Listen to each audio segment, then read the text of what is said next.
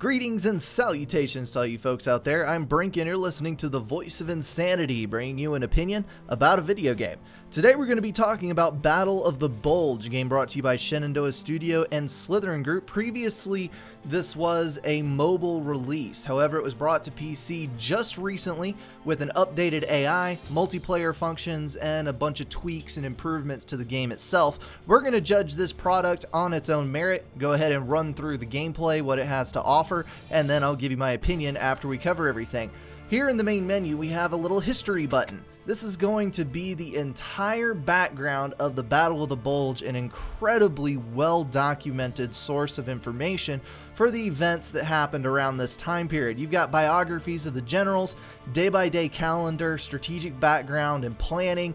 Everything that you need to know about this entire conflict is inside this little folder here, and I would highly encourage anybody who picks up this game to read it. So let's go ahead and dive into what this game actually brings to the table as far as playing goes.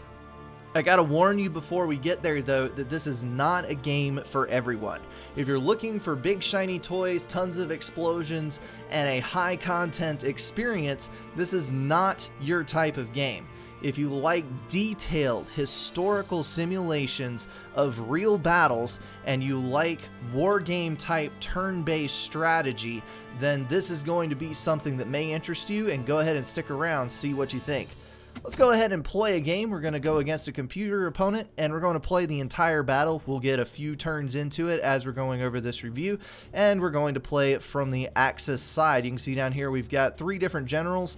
There are 3 for each side to play against that have differing strategies. So potentially you can get 6 playthroughs of this battle that are completely unique, and then you can use the shuffle options to get several more playthroughs. There is only one scenario in this game, so the replayability is going to be the factor that keeps you coming back. Let's go ahead and play. Jumping into the main menu, you'll notice that there is authentic music. We've got 1940s tunes in the background. It was a nice little touch that I thought was pretty cool.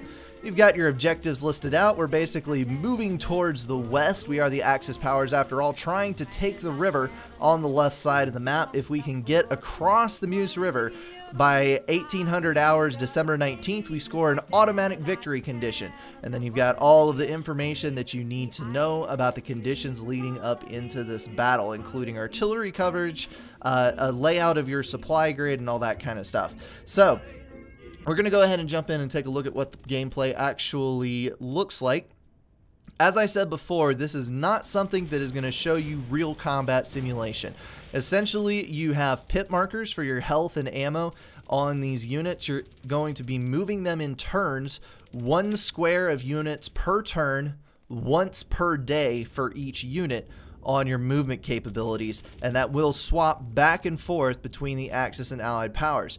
So in the dawn of this game, you have 3 free moves going to the Axis powers because you had that surprise attack early in the morning. So we get to move 3 times. We're going to go ahead and queue up one here.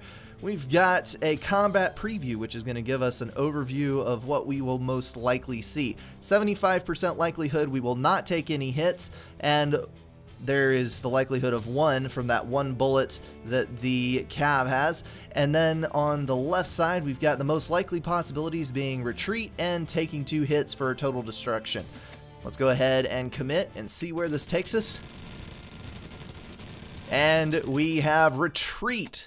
So that space is ours. And then we get 2 more attacks. So you can pretty much see what the gameplay is going to be like on this. You're going to be just reading up statistics and looking at the likelihood of different scenarios. You can take back a move if you wish, if you don't like what the odds look like.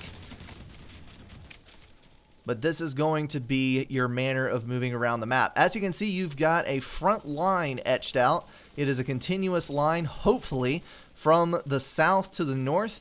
And if any of your units get cut off behind that line, if you just have them floating out in the middle somewhere, you are going to lose supply, and that means your units cannot move unless you reestablish a supply line. That means moving the front to encapsulate those units. There's 2 ways to kill off groups. You can either surround them, cut them off, and that will prevent them from moving, or you can outright kill them. Our goal is to get across the river, so we're just going to go ahead and move a little bit further. Let's find one more to pick off with our surprise attack. Let's just go ahead and commit on that one. That looks like a likely win.